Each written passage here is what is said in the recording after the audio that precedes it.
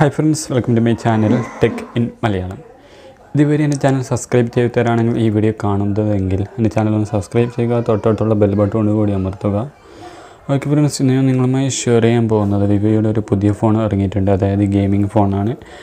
അതായത് അതിൻ്റെ പ്രത്യേകത പറയുന്നത് ആദ്യമായി 12 GB റാമിലോട് കൂടി വരുന്ന ഒരു ഫോൺ കൂടിയാണ് വിവോയുടെ ഗെയിമിംഗ് ഫോൺ. അതായത് IQ എന്നൊരു സബ് ബ്രാൻഡാണ് ഗെയിമിംഗ് ഫോൺ ഇറക്കുന്നത്.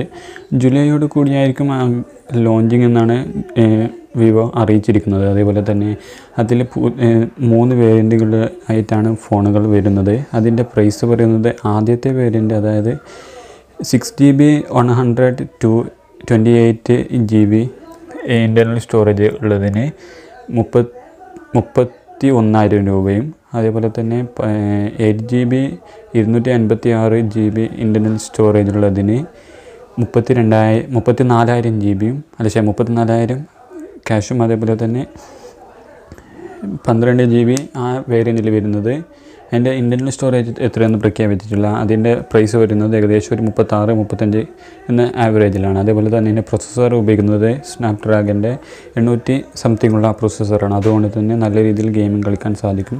എല്ലാ രീതിയിലുള്ള ഗെയിമിംഗ് ഒക്കെ ഇതിൽ വർക്ക് ചെയ്യും. നല്ലൊരു ഗെയിമിംഗ് ഫോൺ തന്നെയാണ് വിവോ ഇറക്കിയിരിക്കുന്ന സബ് ബ്രാൻഡ്. അതായത് ഏകദേശം ജൂണോട് കൂടി ഇത് വിപണിയിലെത്തുമെന്നാണ് ഇവർ അറിയിച്ചിരിക്കുന്നത്. അതേപോലെ തന്നെ ഇതിന് 3 പിൻ ക്യാമറയാണ് ഉപയോഗിച്ചിരിക്കുന്നത്. അതായത് 3 പിൻ ക്യാമറയാണ്, അത് ബാക്ക് 3 പിൻ ക്യാമറയാണ്.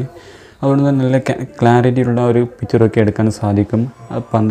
സോണിയുടെ 12 മെഗാ പിക്സലിൻ്റെ ക്യാമറയാണ് ഉപയോഗിച്ചിരിക്കുന്നത്. അതേപോലെ തന്നെ സെൽഫി ക്യാമറയും 12 MB ഉപയോഗിച്ചിരിക്കുന്നത്. അതേപോലെ തന്നെ നോച്ച് ഡിസ്പ്ലേ ആണ് ഇത് വന്നിരിക്കുന്നത്. അതേപോലെ അതിൻ്റെ നോച്ച് ആയതുകൊണ്ട് തന്നെ വാട്ടർ പ്രൂഫാണ് ഡിസ്പ്ലേ. നല്ലൊരു ഗെയിമിംഗ് ഇത് തന്നെയായിരിക്കുമെന്ന് പ്രതീക്ഷിക്കുന്നു. അപ്പോൾ വരുന്നത് വരെ നമുക്ക് കാത്തിരിക്കാം. ഓക്കെ ഫ്രണ്ട്സ്, ഈ ഒരു ചെറിയ നമുക്ക് ഇഷ്ടപ്പെട്ട ലൈക്ക് ചെയ്യുക, ഡിസ്ലൈക്ക് ചെയ്യുക. Thank you for watching.